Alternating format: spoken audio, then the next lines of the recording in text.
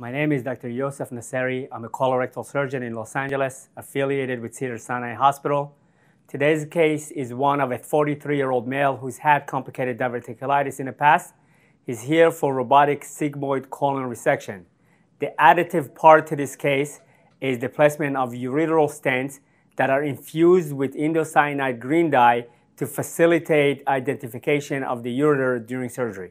I think you're going to enjoy this case. Please tune in. So I like to access the abdomen through Palmer's palm in the left subcostal region using Veress needle.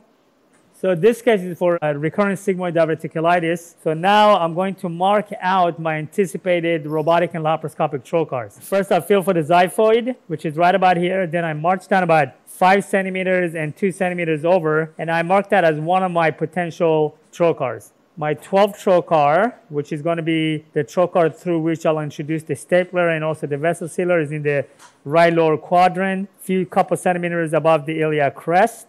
Then I like to kind of stay outside laterally as much as possible. My assist trocar is going to be lateral and in between my two right-sided robotic trocars. Okay, so these are anticipated trocar placement: a 12mm robotic trocar in the right lower quadrant, then 8mm robotic trocar on the right side of the abdomen, subxiphoid region, and left subcostal region.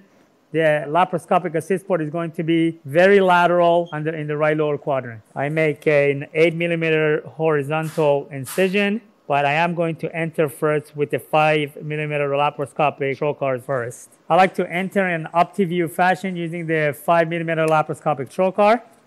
First, I look at the Veress needle. It looked like it did not harm anything on its way in. I inspect the stomach, looks nicely decompressed. The liver looks nice and healthy on both sides. Perfect.